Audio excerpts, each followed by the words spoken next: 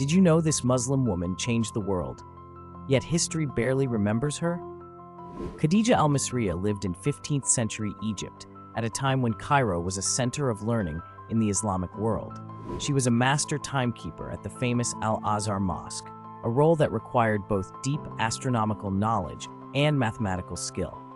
Khadijah wore her hijab with pride, working quietly but powerfully behind the scenes. She calculated prayer times and the Islamic calendar using complex instruments and celestial observations. Her calculations ensured accuracy for the daily lives and religious duties of thousands. Few realize that in an era dominated by men, a woman was trusted with one of the most critical scientific responsibilities in the city.